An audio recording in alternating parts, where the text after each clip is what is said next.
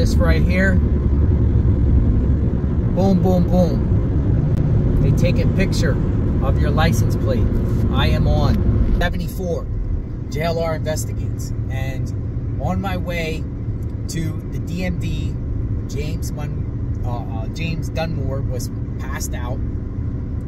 But on this highway here, if he would have went on this bypass here, 74, the same road that he was found passed out on, about, I don't know, about a half hour away from here to the east, very good possibility he would have passed one of these places where your car and your license plate. So maybe he went this route.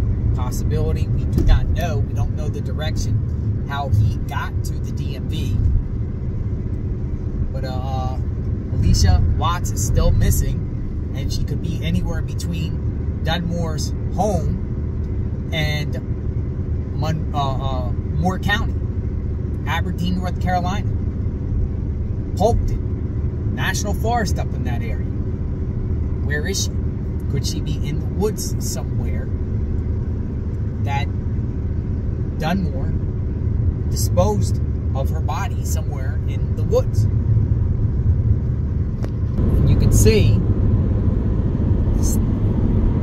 most of this route is trees. Non-stop forests, fields, and trees. But did he go on the bypass? Or did he get there another way? There's other ways to get there. But I'm sure authorities are checking Dunmore's digital footprints. And a lot of times in these type of cases, it's digital evidence. That nails it. That nails the criminal.